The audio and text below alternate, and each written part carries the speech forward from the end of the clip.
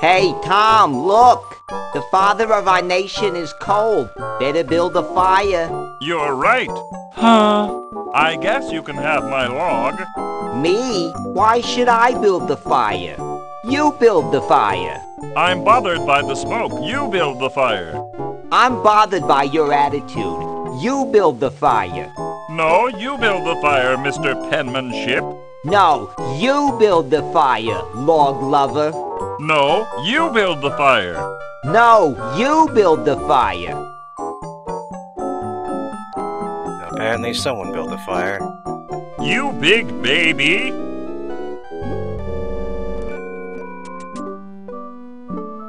Yo, Tom. Thomas.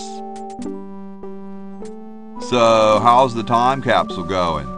Very well. Now that you've provided that fine recent vintage wine, I plan to bury it this evening. How goes the framing of the Constitution? Great. George's suggestion about the vacuum cleaners really got the old creative juices flowing. Even as we speak, Hancock's polishing up his single-syllable undergarment amendment. I hope they've got a good editor. Well, later, dude. What? What's going to happen later? Hi there. Hello. Feeling better now that there's a fire? Much better, thank you. My teeth were grinding into a fine powder, and that blanket was really making me itch. What's with the canary over the fireplace? Oh, that's an early warning system. It's quite ingenious. The canary is trained to ring the bell madly the minute it smells smoke. Then we know the building's on fire, and we run like crazy. Well, why doesn't the fire in the fireplace set it off? I assume it's because all the smoke goes up and out the chimney. Who thought of it? It was invented by Red Edison, the owner of the inn. Who feeds the canary? Actually, no one does. It's a self-feeding canary. It's specially bred with some kind of nutrient-producing bacteria in its gizzard. It's quite a time saver. I expect everyone will have them in the future. I see. Amazing, isn't it? Nice painting of a turkey, dude. I'm glad you think so. The choosing of the national bird is on our agenda for the convention. You know, it actually was a toss-up for a while between the bald eagle and the turkey. And you want it to be the turkey?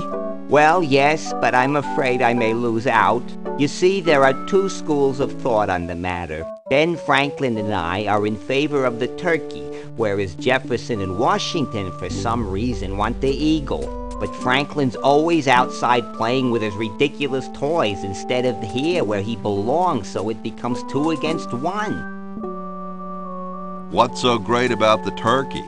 They've helped us to survive since we set foot on this continent. They're symbolic of prosperity and the thanks we give for our lives here. Besides, they're kind of cute. What's wrong with the eagle? Well, it's a bird of prey for one thing. I don't think that's an appropriate symbol for our country. Don't you guys have anything better to do? Such as what? We'll figure out what to do about the national debt? Debt? This is a prosperous country. We don't have a debt. I see. Good. Well, gotta go. Goodbye. So, early warning system. Everybody runs like hell. So long as this canary smells smoke. Sadly, we can't use the chimney as a shortcut at the moment. What with there being a fire and all.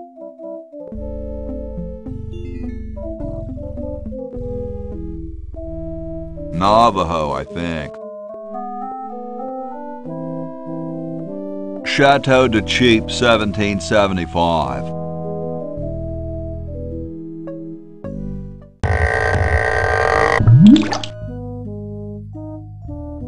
Ta-da.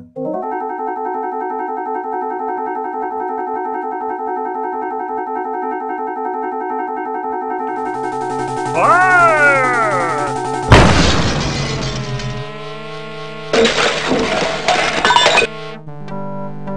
Okay, who was the idiot who started the fire? Right then. Now, naturally, they won't go back in until I've picked up that gold-plated feather. So, we can afford to go out and have a chat with the outside Founding Fathers now.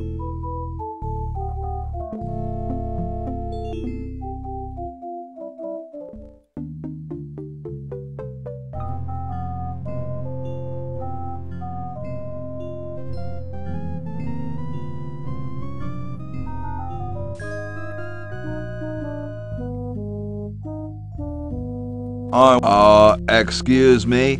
Leave me alone. I'm too depressed to talk. Yo, Penmaster. I'm afraid we're a little busy right now.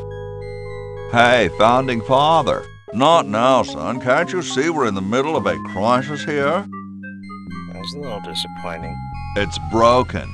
Hey, it wasn't me. I bet this never happens to Tom Paine.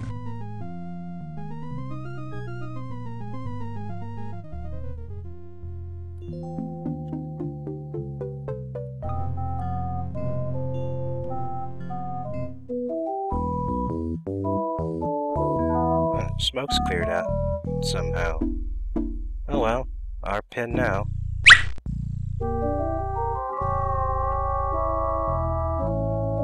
It looks pretty clear in here now. Say, did you get the pen on our way out? No, I found a blanket blocking the chimney. Son, do you know anything about a blanket? Didn't the dude next to you have one earlier? Hey, catch you later. Alright, we got our stuff. Time to hand it to Red Edison.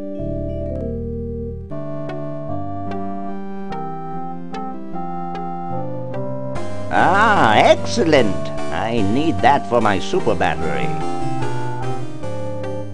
Ah, excellent! I need that for my super battery.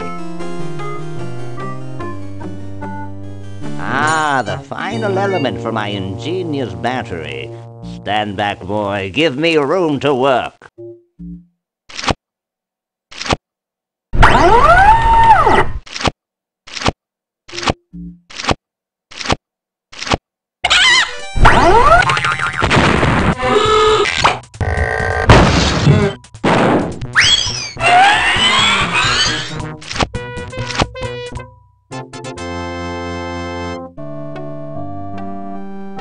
A miracle of modern science. It will look lovely here on the shelf until I take it with me to Baltimore. It's Red's battery. Don't look now, but the British are coming, dude. Eh? Where? Is that supposed to be funny? I'm very busy. Apparently Red's a lot more easily distracted than the Founding Fathers are. It's mine, mine, mine. The meter says that it's at 0 power. That's a shame. However, I happen to know someone who's experimenting with something that can provide up to 1.21 gigawatts.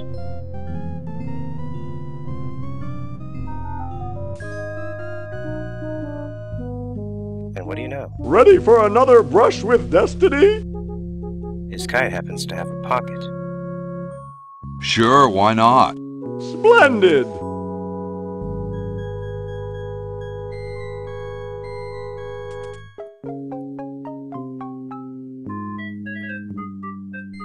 Now!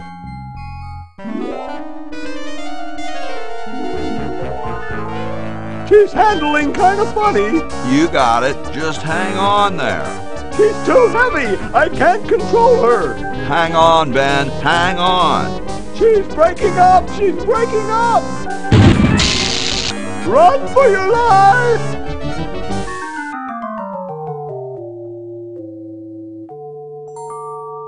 Now that was interesting.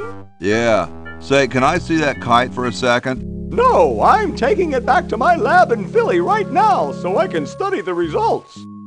Wish me luck. Oh, good. I never got your name. It's Hoagie, sir. Nice working with you, Hoagie. I promise to name an invention after you someday. Gosh, thanks. The meter says it's fully powered. And it's just that simple. Go over to the outhouse, use it in the plug. Whoa. And we're set to go. Next up is Bernard. See you then.